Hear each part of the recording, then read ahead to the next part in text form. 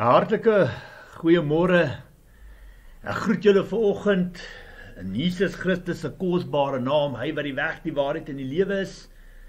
Niemand kom na die Vader behalwe deur daai naam nie. Ek wil vandag vir julle sê, altyd 'n eer, altyd 'n voorreg om hier te sit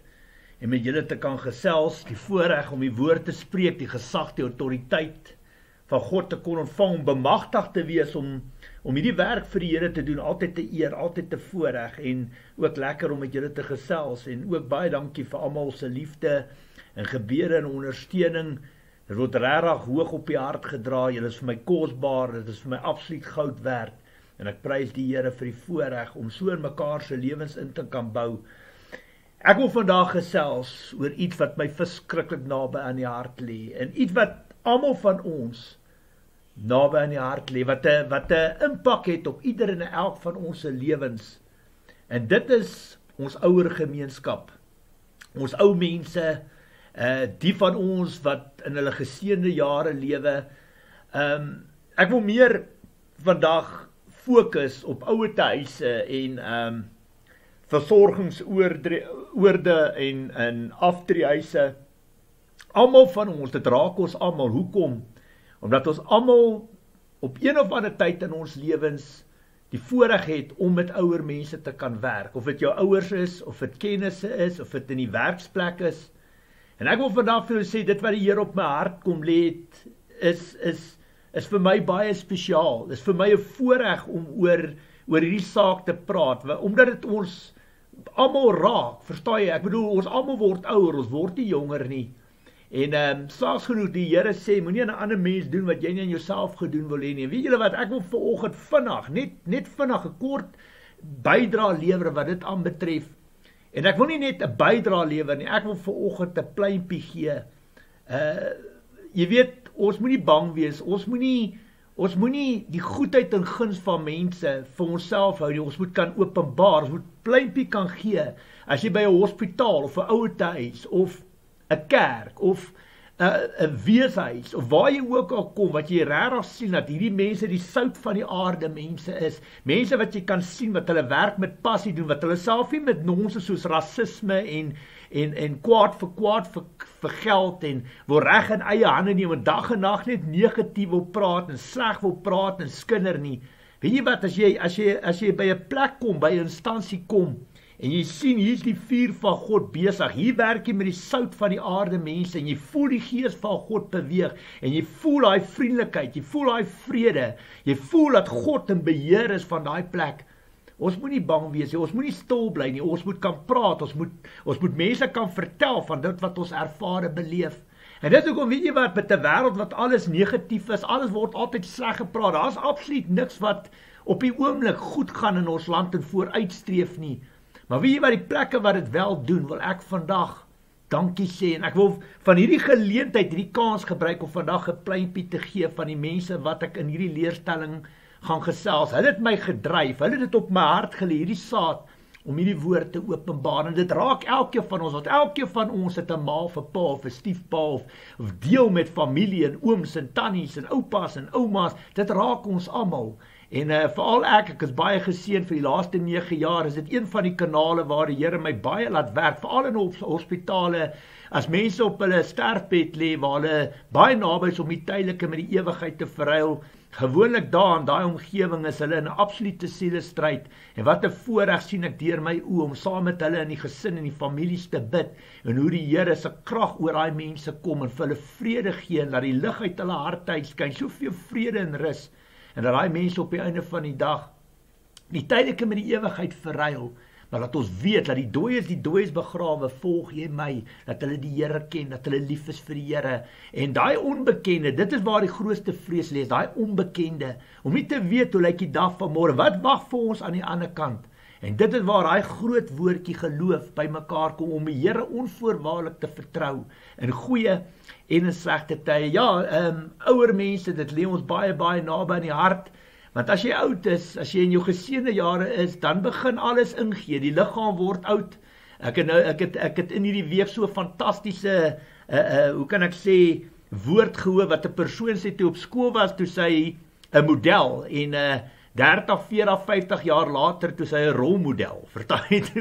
toe die liggaam al probeer bietjie begin ingee. Maar weet julle wat, as 'n mens ouer word, het ons mekaar nodig. Dat ek vandag vir jou sê, as jy so in die hospitale beweeg, as jy so siek het en seer het en ongemak is, en jou liggaam, jy weet, jou heupe en die skouers en die, alles gee in, dan het ons mekaar nodig. En dat ek vandag vir jou sê, ek lewe baie naby in die Here, en God het my geleer om nie vleeslik deur my oë na mense te kyk, maar geestelik. En dat ek vir jou sê, hier's baie mense wat mooi harte hier buite het, wat regtig nog respek het en lief is vir God en hulle werk doen met deernis en respek. Nie omdat hulle moet nie,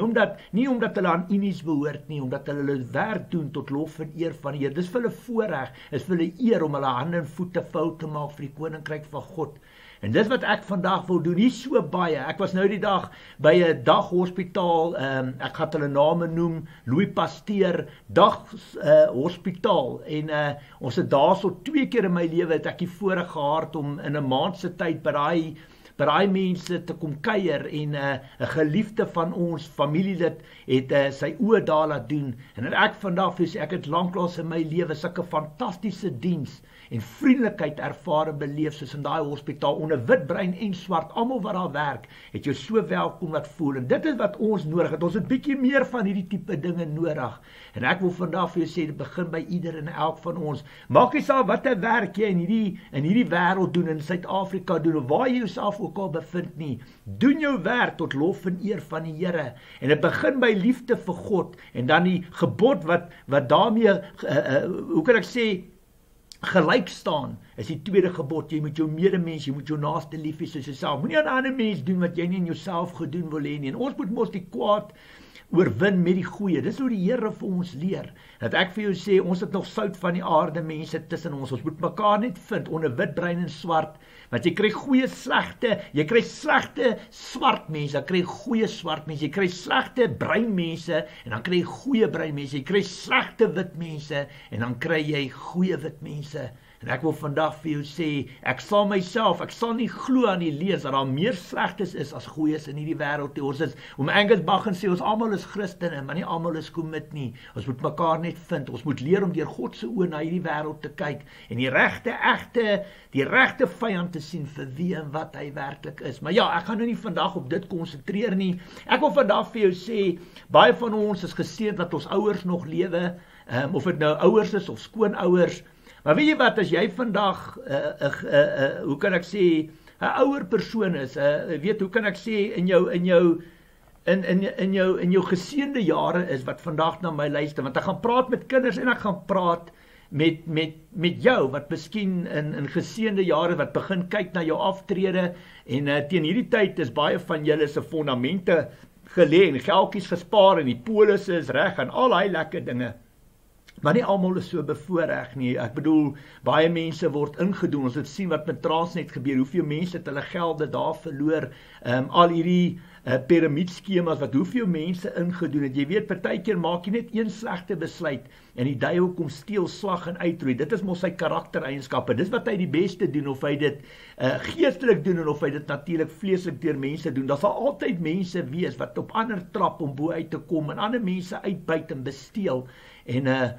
ja, ongelukkig, jy weet, daar's baie van hulle hier buite, en dit is hoekom, ons kan net bid vir mekaar, ons kan bid, Here vergewe hulle, wat hulle weet nie wat hulle doen nie, maar as jy vandag na my luister, of jy kinders is, of jy 'n kind is wat vandag kyk, en weet in jou agterkop, in jou hart, dat jou ouers kom op 'n punt wat hulle gaan versorging begin nodig hê, waar gaan hulle heen, en mens kan sien die jare het aangegaan en aangeloop, en jy moet 'n besluit begin maak, waar gaan hulle heen, wat is julle besluite saam, hoe gaan julle kyk na hulle, en dan natuurlik as jy weer aan die ander kant is, wat jy nou in jou geseende jare is, jy kom nou amper op aftrede, en nou by die laaste tyd van jou lewe, wil jy natuurlik gaan toer, en bietjie die lewe geniet, maar daar gaan 'n tyd kom in jou lewe, wat, hoe sê hulle, alles is 'n gejaag na wind, alles kom op die punt, waar dit lekker is, en dan is dit klaar, en as jy op daai punt opeindig, dan gaan 'n tyd kom, wat jy nie op jou eie kan staan nie, wat jy mense rondom jou nodig het, en dan wil jy goeie mense rondom jou, jy wil nie hê mense wat net jou sien elke oggend en jou groet, omdat jy vir hulle geld gee, en jy wil mense hê met die hart en die liefde van God, wat jou bedien, wat na jou kyk, wat jou versorg. En dit is baie belangrik, jy weet, ek kyk in die 9 jaar wat ek in die bediening staan, is daar so 3 rigtings waarna jou lewe toe kan hardloop, as jy op daai tydperk kom. Jy kan byvoorbeeld finansieel sterk genoeg wees en jy kan 'n goeie mediese versorging, 'n mediese fonds bekostig en aftreefasiliteite kan jy bekostig. Baie mense is, hoe kan ek sê, finansieel baie sterk. So hulle kan die beste mediese versorging en aftreefasiliteite bekostig en die beste behandeling, beste versorging, beste dokters, omdat hulle mediese fonds het. Alright, so baie van ons ouergades, die wat in geseende jare is, sit op hierdie stoel, kan ek amper sê, en hulle is 100% onafhanklik, hulle het niks in niemand se hulp nodig nie, hulle is goed versorg, hulle is goed agtergelaat, hulle het goed gespaar, hulle het goed beplan, en op die einde van die dag kan hulle,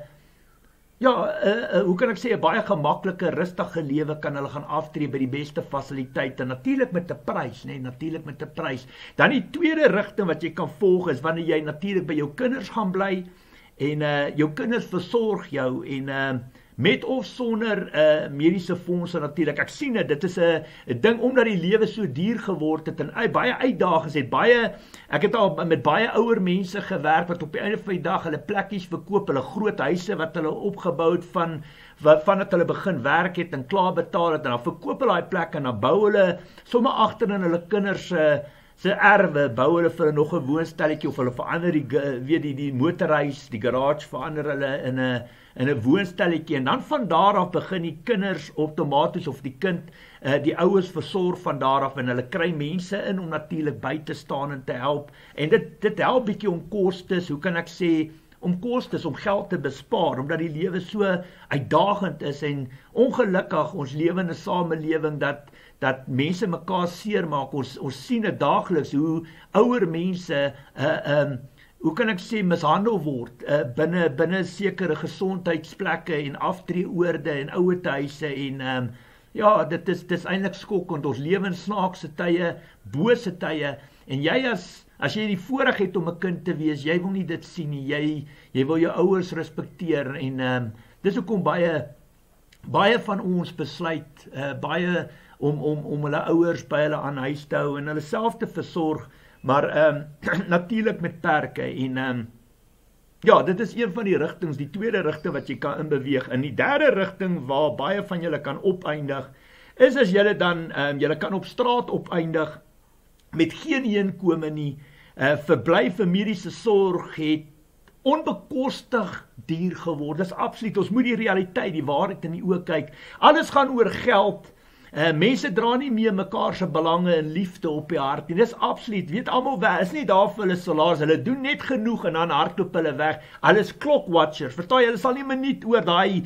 ure wat hulle betaal word werk nie, want dit gaan op die einde van die dag oor geld, dit gaan nie oor die liefde vir God en vir die werk wat hulle vir die Here doen nie. Dit is ongelukkig baie van ons dokters, spesialiste, susters, baie van,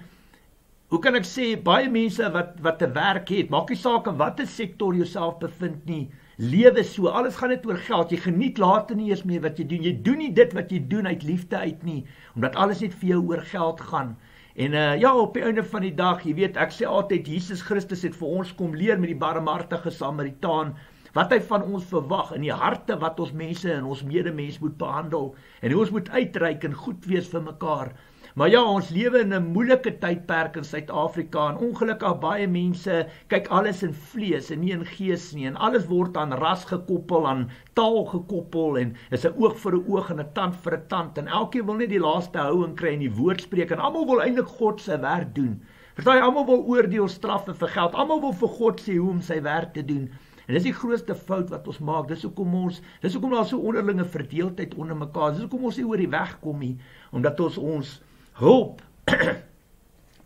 hulp op die verkeerde plekke gaan soek, dis waaroor dit gaan. So Sassa alleen kan jou nie meer aan die lewe hou nie,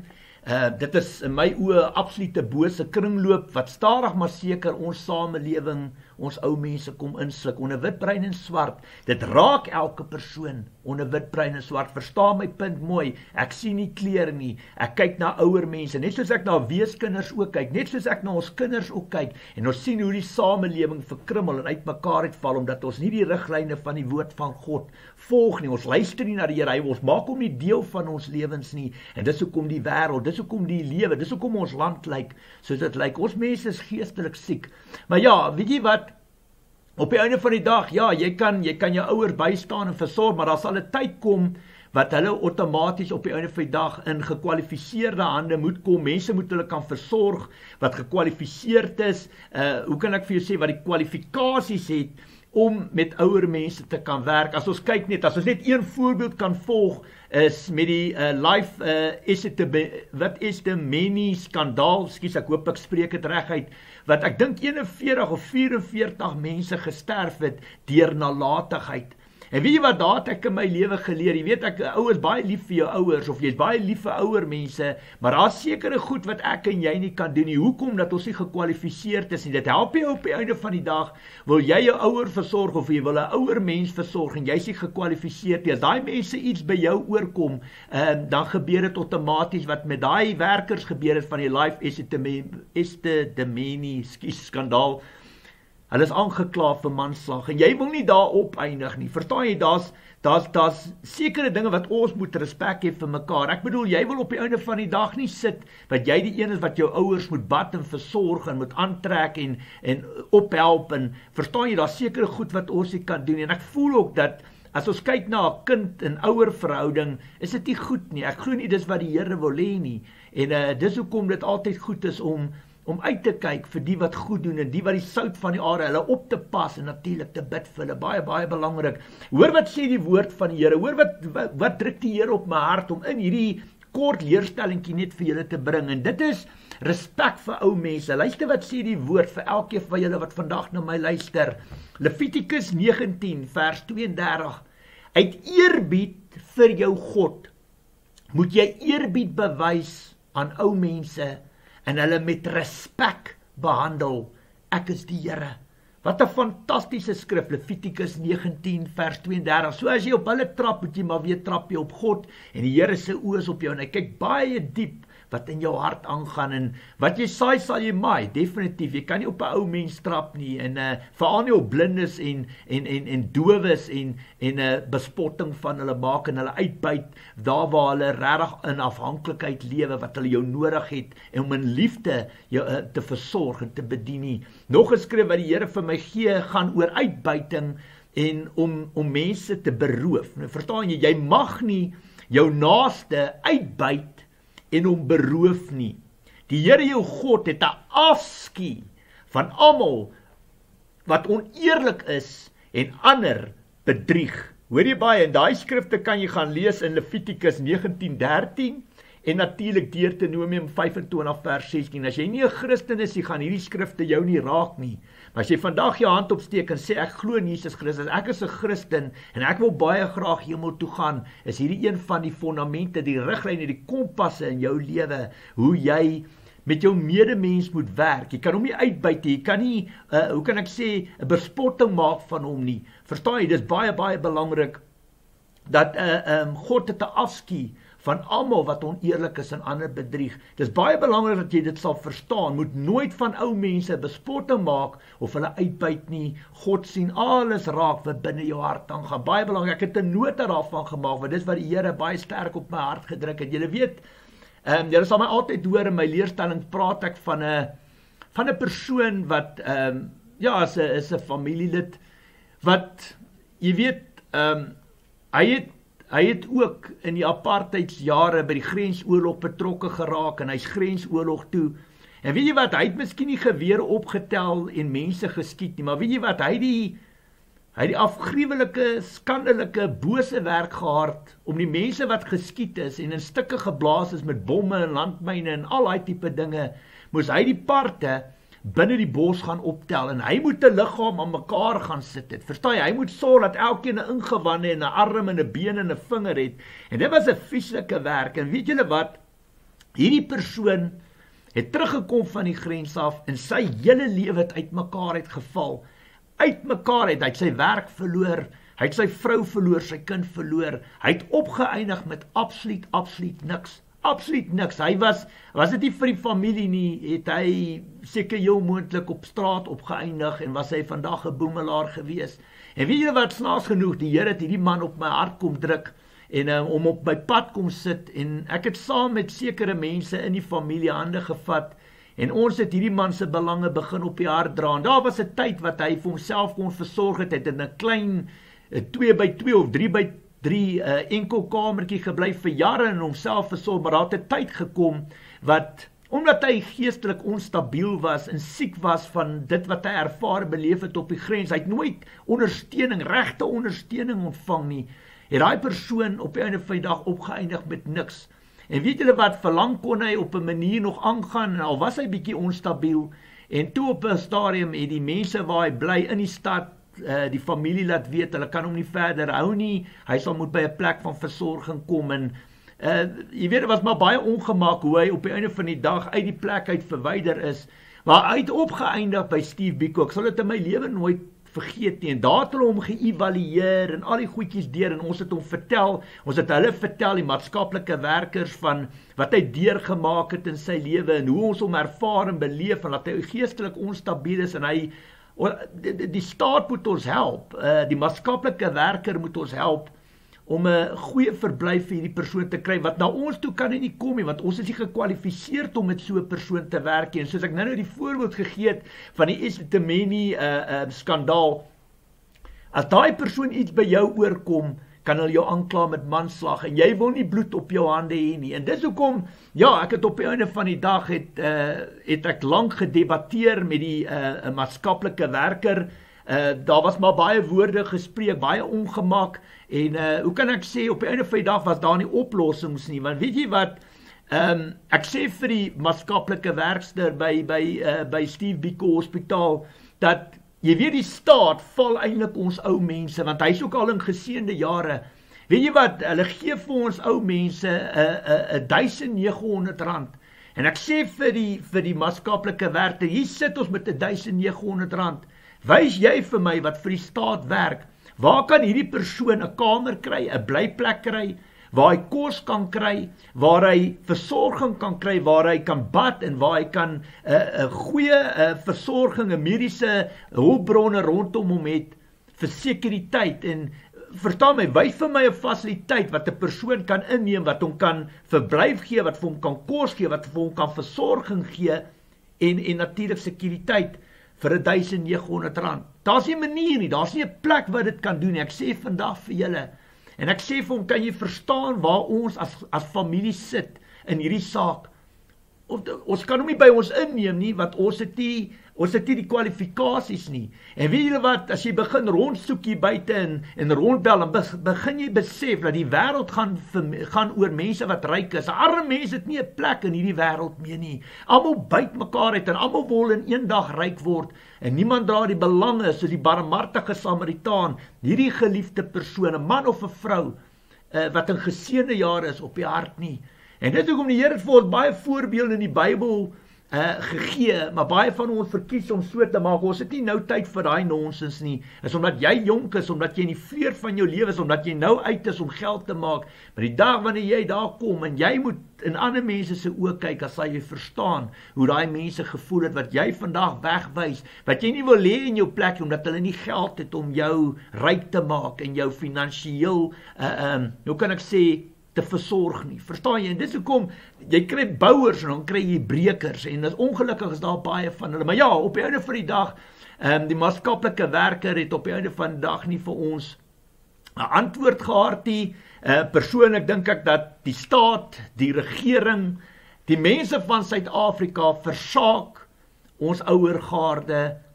van die samelewing. Dit voel of ons daai mense op hulle eie lot los. As hulle nie kinders het nie, as hulle nie familie het nie, is hulle absoluut gedoem tot 'n val te kom. As hulle nie pensioene het nie, en polisse wat uitbetaal, wat hulle versorg is, kan ek julle vandag waarborg, gaan hulle op straat opeindig, onder 'n boks, onder 'n brug,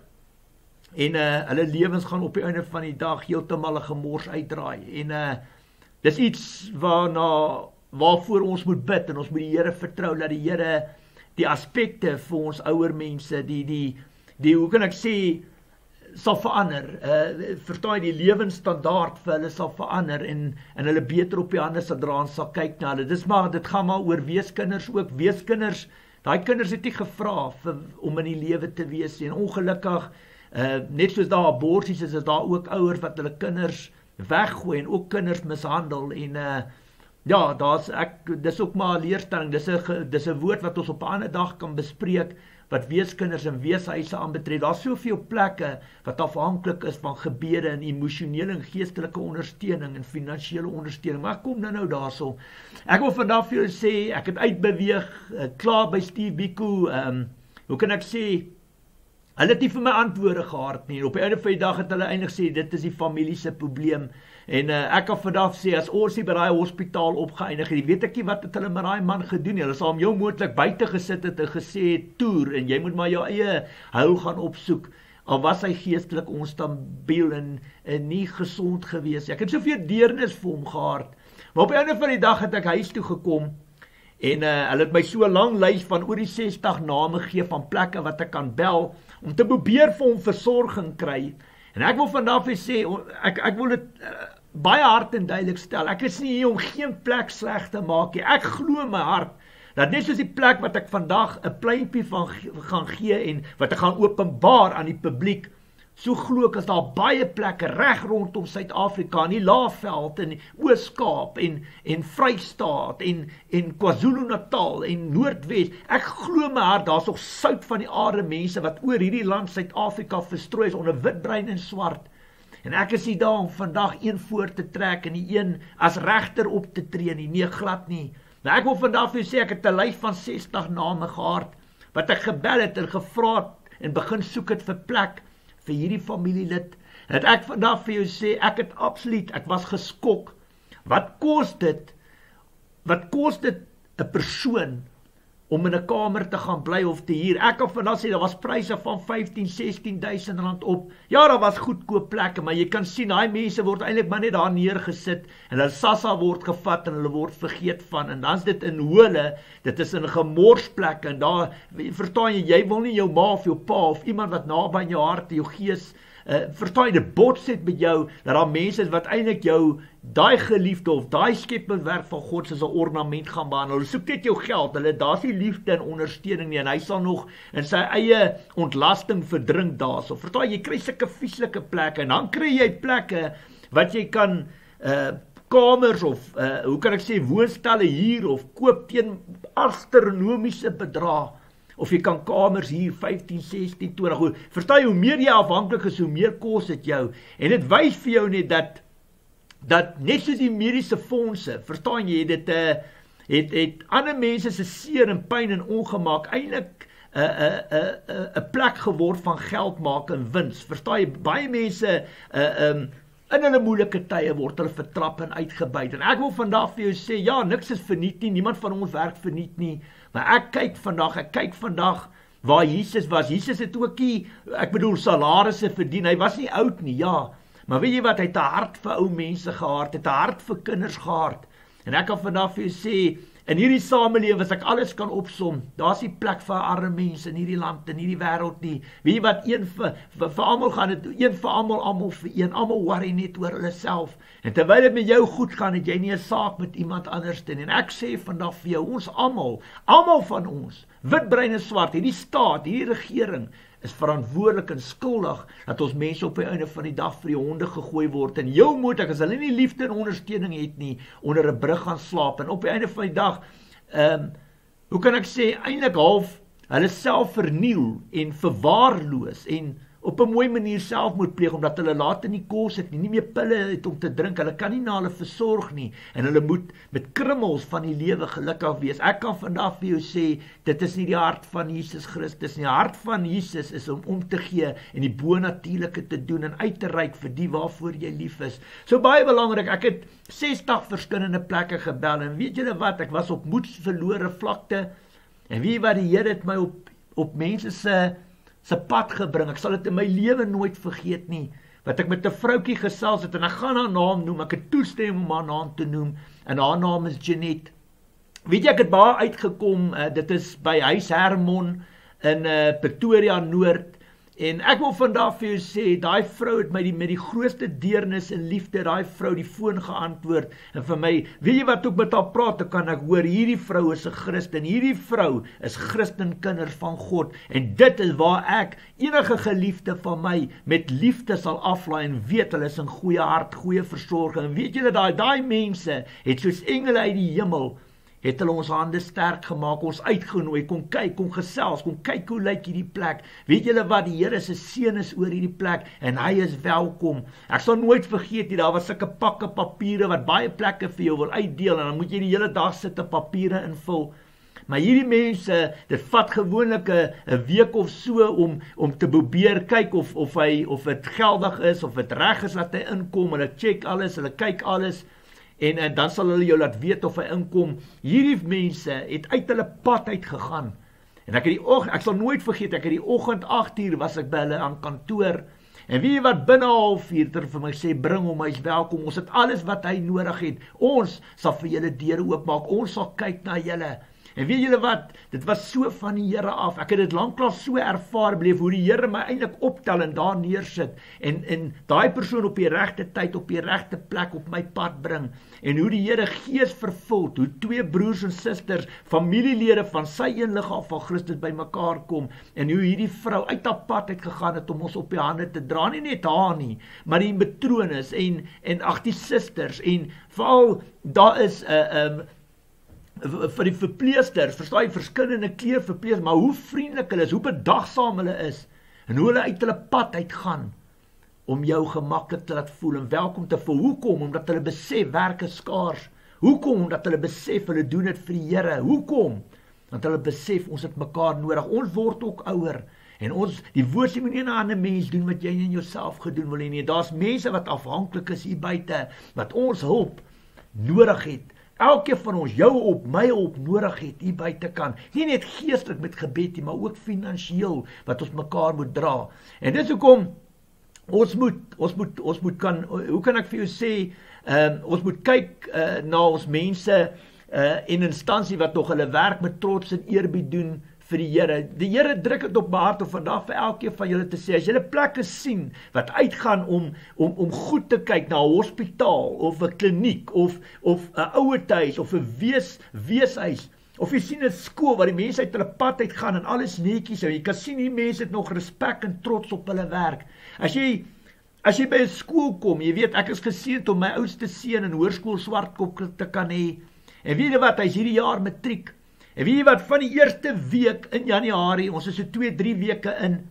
het ek die voorreg gesien, hoe Christenskap en geloof in Jesus Christus in hy skool uit manifesteer. Alles gaan oor die Here. U wil, Vader, nie ons wil nie. Hoe hulle vir die matrieks bid, hoe hulle kerkdienste hou, hoe hulle daai skool open en sê, Here, dit gaan nie oor ons, dit gaan oor jou. Sonder jou is ons gedoem om tot 'n val te kom. Ons is soos vrouens wat in krame sonder krag. Ons het mekaar nodig, ons het die Here, ons het 'n hoër geestelike hand en krag in ons lewens nodig. Ek wil 'n pleintjie gee vir daai skool, net soos ek vandag vir hierdie ouerhuis, vir HUIS HERMON in PRETORIA NOORD kan gee. Respek vir hulle wil hê, ons moet hulle oppas, ons moet bid vir hierdie tipe mense, omdat hulle opstaan, nie bang is om hulle hande en voete fout te maak vir die koninkryk van God. En ek glo my hart, daar's baie ander skole wat dit ook doen, wat die belange van die Here Jesus Christus op die hart dra, en wil God se teenwoordigheid, hy moet die fondament, riglyn en kompas van hulle skool, van hulle ouerhuis, van hulle weeshuis, van hulle hospitaal, hulle kliniek wees, hulle apteek, so kan ek aangaan, jou werksplek, jy wil die Here daar hê, jy wil sy teenwoordigheid, jy wil sy beskerming daar hê, en jy wil hom verheerlik, deur harde werk, deur positief te wees, nie jou werk te doen vir u nie, deur mense gesien te word, maar jy doen jou werk tot lof en eer van die Here, al stoot jy 'n besem, verstaan jy, al is jy 'n straatveer, al tel jy vullis op, al was jy karre, al pas jy karre op by shopping malls, of wat, verstaan jy, doen dit tot lof en eer van die Here, vertrou vir God, dat die volgende deur vir jou kan oopmaak, hy is in beheer, ons dink ons is in beheer, ons is nie, Spreuke 16:9 sê die woord, jy beplan jou pad, maar God beplan jou weer, ons moet kyk na ons mense, in instansie wat nog hulle werk met trots en eerbied doen vir die Here, dis absoluut die waarheid, ons moet bid vir hulle,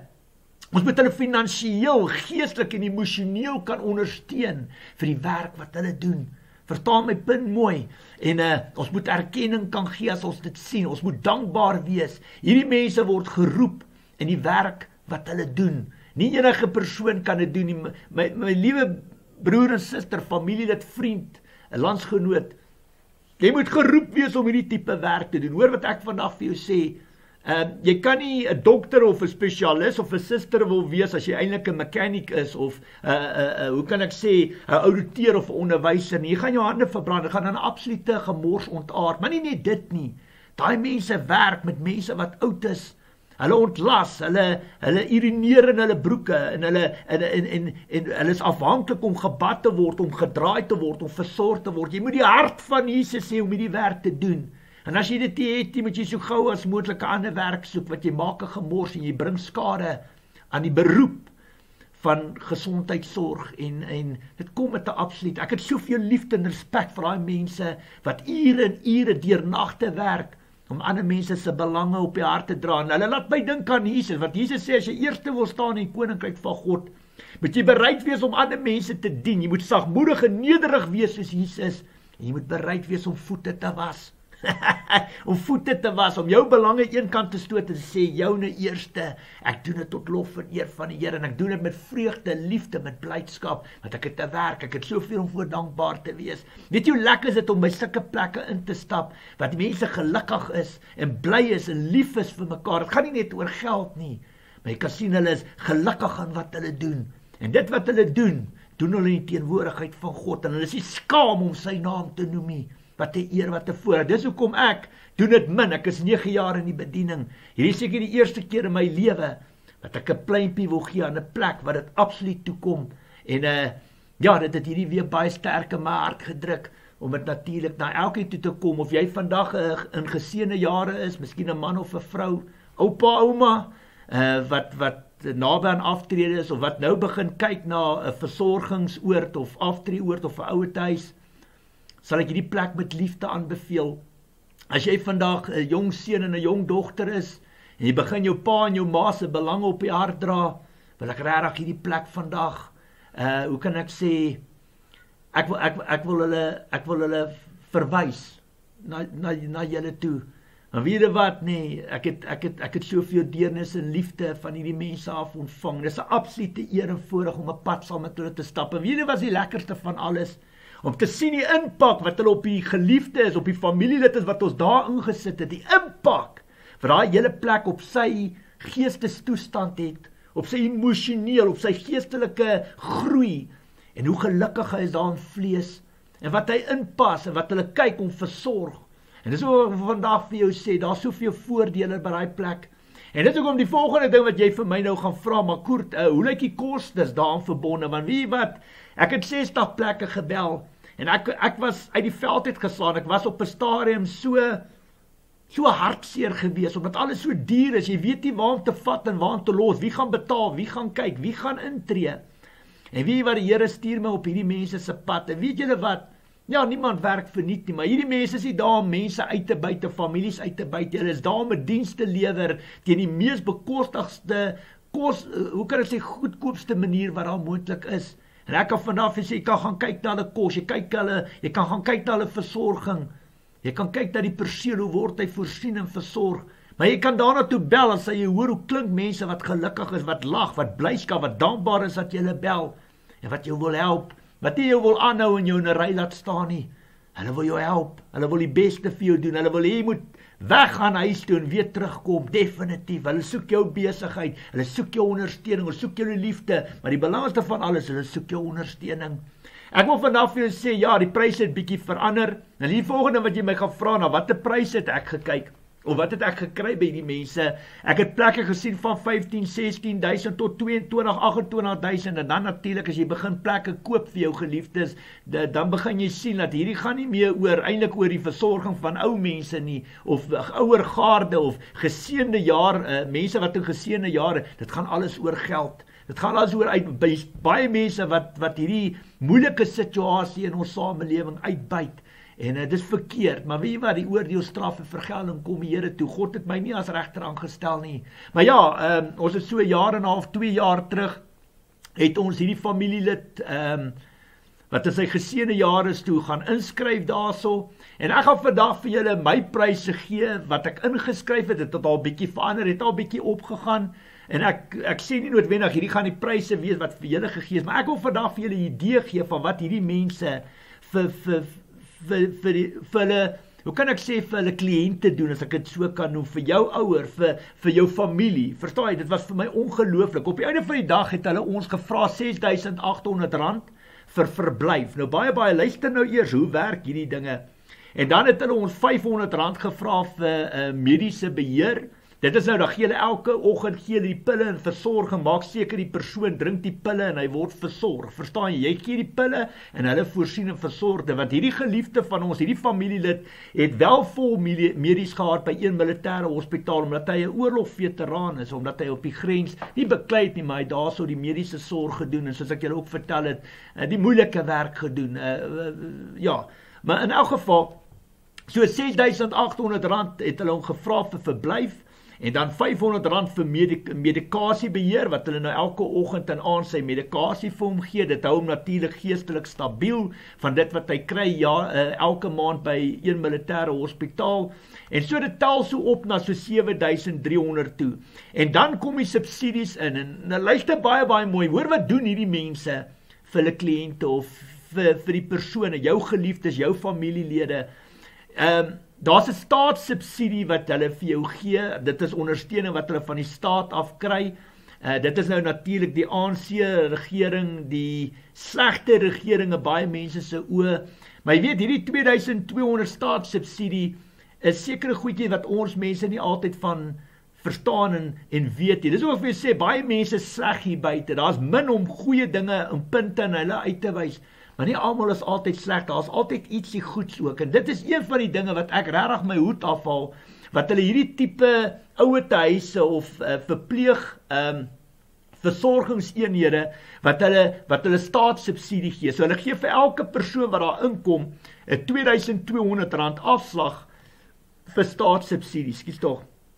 Dan, daai familielid, daai geliefde van ons het R1.900 SASSA, dis wat ons van die staat af ontvang, so dit is daai R7.300 minus R2.200 staatssubsidie, minus R1.900 SASSA, so hulle vat die hele SASSA, hulle gee vir jou daai staatssubsidie, en op die einde van die dag, dan bly daar R3.200 oor, wat ons op die einde van die dag, as familielede onder mekaar, tussen, ja, hoe kan ek sê, tussen 6 familielede opgedeel het, en dit het R3.200 het oorgeblei, en dit moet nou verdeel word tussen, ons het as familie hande saamgevat, en dit verdeel, daai R3.200 natuurlik, in 6, en dit gee jou net so bietjie oor die R500 'n maand, en ek wil vandag vir jou sê, daai kostes, daai bedrag wat ek nou vir julle gesê het vandag, is 3 etes per dag is ingesluit in daai prys. 1 keer per week word die persoon, jou geliefde, jou familielid se wasgoed alles gewas, en dan natuurlik sy kamer word ook skoon gemaak, en daar's sekuriteit, daar's soveel voorbeelde, hulle het speletjies vir die ouer mense, daar's bingos, en daar's kerkdienste, en daar's soveel genot, en mense wat kom sing, en kinders wat kom draai maak, en versorging, en dokters aan huis, verstaan jy, versorging, dit is 'n fantastiese fasiliteit, en ek wil dit vandag aan jou, wat vandag na my luister, ek wil dit aan jou afsmeer, ek wil vandag vir jou sê, weet jy wat, as jy 'n plek soek, wat jou geliefde, wat jou ma en pa, jou familielid, as jy hulle nie kan self versorg en hulle kyk nie, en hulle is meer as bereid om by 'n plek uit te kom waar hulle na gekyk is, en nie geslaan word, en gevloek word, en mishandel word nie, wil ek hierdie plek met liefde uit my gees, uit my hart uit vandag verwys, en ek sê nie vandag hulle is foutloos, ek sê nie vir julle daar's nie uitdagings nie, maar dit wat ek sien, wys vir my, dit is 'n riem onder my hart, om te sien, juis in die tye waar ons vandag lewe, dat daar mense is wat nie bang is om hulle hande en voete vuil te maak nie, wat hulle self verloon, wat hulle self, hulle belang, hulle droom, hulle verwagtings, hulle planne, hulle eer, hulle trots, een kan sit, om ander mense op hande te dra, ouer mense, wat 'n fantastiese voorreg om hande met hierdie mense te vat, en daar kan ek regtig vir Jeanette uitsonder vandag, 'n vrou met 'n koningshart, sout van die aarde mense, sy en haar hele span, die suster, die personeel, daar kan ek vir Alida aan almal openbaar, wat 'n fantastiese mens, wat trots is op haar werk, gesag en autoriteit vat en staan vir waarin sy glo, met 'n geloofhart, met 'n hart van geloof wat lief is vir die Here. Wat 'n fantastiese voorreg. En ek weet, hierdie is nie die enigste perseel wat ou mense op die hand dra nie. Daar's baie ander plekke wat ek miskien nie vandag weet nie. Ek weet daar's een plek, byvoorbeeld Solheim, daar by Sunny Ridge, Primrose area, Germiston, as ek dit so kan noem, wat ek in my lewe die voorreg gehad het om ook paaie te kruis, en veral my ouers en grootouers het met daai mense paaie gekruis. So daar is goeie mense, hier is ons sout van die aarde mense, wat weet dat ou mense en dat kinders nie ornamente is, hulle is nie daar om geld uit te maak en te vertrap om bo uit te kom nie, maar die skepingswerke van God. En weet jy wat nie, die woord sê, moenie aan 'n ander mens doen wat jy nie jouself gedoen, jy wil daai mense op jou hande dra, en jy wil vir hulle lief wees, en jy wil vir hulle goed wees, jy wil vir hulle bid. Weet jy wat, ek sal nooit vergeet die dag toe my skoonpa, ons het die voorreg gehad om hom vir die laaste 3 maande, voor hy die tydelike met die ewigheid verruil het hy by ons gebly. En weet jy wat, in daai 3 maande, het ons vir hom die beste versorging gegee wat daar was. Ek dink ons het in die huis, die versorging het ons seker omtrent R12.000 'n maand geken, verpleegsters, dokters, wat hom dag in en dag uit kon voorsien en versorg, en gebad het en na hom gekyk het. En weet jy die dag toe daai man ons huis verlaat, die dag toe hy by hospice die laaste asem uitblaas, ek het nie een traan gerol oor sy afsterwe, ek het nie een traan gerol, maar weet jy wat, ek en my vrou het geweet, ons het ons heel beste vir hom gedoen, en wat 'n eer, wat 'n absolute eer en voorreg, om met hom eer en erkenning te kan begrawe, en te weet, pa, ons het alles vir jou gedoen, ons het jou met liefde, deernis op die hande gedra, jy was vir ons goed, en ons het net teruggeploeg in jou lewe. Weet jy wat 'n vrede gee dit vir jou, om 'n geliefde te begrawe, en op die einde van die dag weg te stap en te weet, jy het geen skuldgevoel nie, jy voel nie so 'n bietjie skaam vir jouself nie, om die waar sê is God verheerlik deur jou optredes, wat 'n absolute eer en voorreg. So ja, ek wil graag net 'n pleintjie gee aan hierdie mense, en ek wil vir julle regtig uitnooi om met hulle kontak te maak, hulle hande is oop, hulle huise is oop, gaan kyk daar, gaan kyk die diens wat jy daar kry, die versorg, jy gaan lekker slaap in die aand, en jy weet jou geliefdes is in goeie hande daarso, en ek prys die Here vir die voorreg om hierdie woord vandag na jou toe te bring. Dan wil ek, net voor ek afsluit, wil ek vandag met jou praat, jy wat aan die ander kant van hierdie video, van hierdie leerstelling sit, as jy in 'n posisie is, jy miskien 'n jong man, of jy is in die middeljare, en jy het miskien 'n baie sterk besigheid, jy het finansieel baie sterk, of jy het in jou lewe goed geërf, en wat jy nagelaat is, wat jy finansieel baie sterk is. Ek praat nie vandag met mense wat swaar kry, wat van die hand uit die mond lewe nie, want die Here wil nie hê van die wat nie het nie. Die wat karig saai, sal karig oes. Maar ek wil met jou praat, as jy vandag na my kyk, en jy luister vir my, en jy is in 'n finansiële posisie om 'n positiewe verskil te maak, wil ek jou vandag iets vertel. As jy die woord sê met jou saad in vrugbare grond sit, en die Here sê Maleagi 3 vers 6 tot 12, dat jy kan God toets. Jy kan God toets met die tiendes, met die saad wat jy in die grond sit, of hy die venster van die hemel oor jou lewe sal oopmaak. En ek wil vandag vir jou sê, daar's verskeie plekke en instansies waar jy jou saad kan neersit, waar jy jou finansiële bydraes en tiendes kan neersit, waar jy vrug en seën sal ontvang. En dit natuurlik jou kerk, of jy kan kyk na jou ouers, of natuurlik weeskinders en ou mense en weduwees. Verstaan my punt baie mooi, luister baie mooi. As jy in ou mense inploeg, en weeskinders, en armes, en jou kerke, en God se werk versterk, is dit soos 'n mieliepit wat in die grond val, vrugbare grond, en daai mielie kom op, daai stingel, en uit hom uit kom 'n paar stronke met 200-300 pitte. Dis hoe die koninkryk van God werk. Maar ek wil vandag vir jou sê, as jy vandag finansiëel sterk is, en jy sukkel op die einde van die dag, jy weet toch nie waar moet jy dit indruk, jy het nie meer ouers nie, of jy het ouers of skoonouers, maar finansiëel is hulle sterk, of hulle klaar die tydelike met die ewigheid verruil. En jy sit in jou gees en jou hart, jy worstel, ja, jy moet 'n bietjie vir die kerk ook kan gee, tiendes moet eintlik na die kerk toe gaan, maar as die Here vandag deur my na jou toe praat, en jy kan 'n verskil maak, wil ek jou iets vertel van hierdie mense, waarvan ek praat vandag. HUIS HERMON in Pretoria Noord, is 'n ouerhuis, 'n verpleegingsorg, hoe kan ek sê, 'n verpleegingsorgeenheid, wat ouer mense verpleeg en hulle kyk. Nou weet julle wat, daai plek het 2 verdiepings, en nou met al hierdie load sheddings, wat die krag partykeer tot 4 ure op 'n slag af is,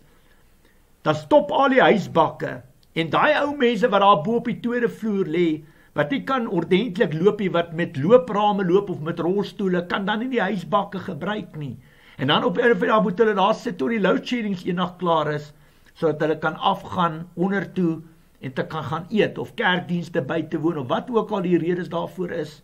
En ek wil vandag vir jou sê, daai mense kan van mense soos jy se hulp,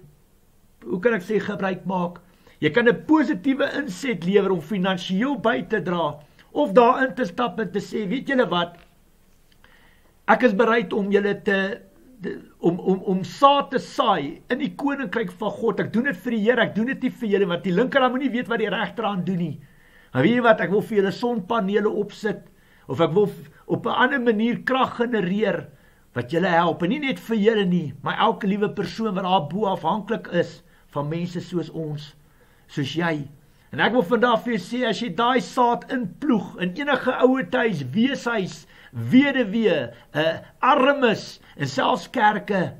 selfs in jou ouers, sy altyd vrug dra. God sê, as jy nie jou tiendes betaal nie, steel jy van God. Maar die belangrikste van alles, God sê, bring jou tiendes na my huis toe, en toets my of ek die venster van die hemel oor jou sal oopmaak. En ek sê vandag vir jou, ek soek hier die finansies nie, ek wil vandag vir jou sê, gaan uit man, en gaan maak 'n positiewe verskil. Jy kan 'n verskil maak in die harte van mense, van baie mense wat in en uitkom daarso. En wat ek wil vandag vir jou sê, as jy finansiëel sterk is, as jy in 'n posisie is, om die mat onder mense se voete uit te ruk, en jy kan die lewens vir hulle beter maak, jy kan inploeg, en jou saad in vrugbare grond sit, is hierdie een van die plekke wat ek vandag wil verwys, en vir jou sê,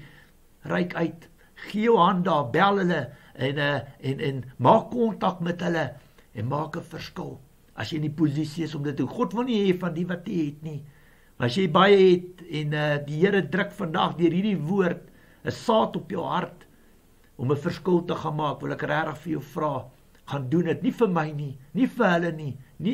vir jouself nie, gaan doen dit vir die Here, gaan lig jou kop, en wees 'n, hoe kan ek sê, wees 'n bouer, en nie 'n breker nie, vir die koninkryk van God. Ek wil graag afsluit, wat ek net wil almal dankie sê, vir die voorreg om hierdie woord te deel, en ek is klaar, en ek wil seën spreek vandag, nie net oor hulle, oor HUIS HERMON, en oor Jeanette en haar span nie.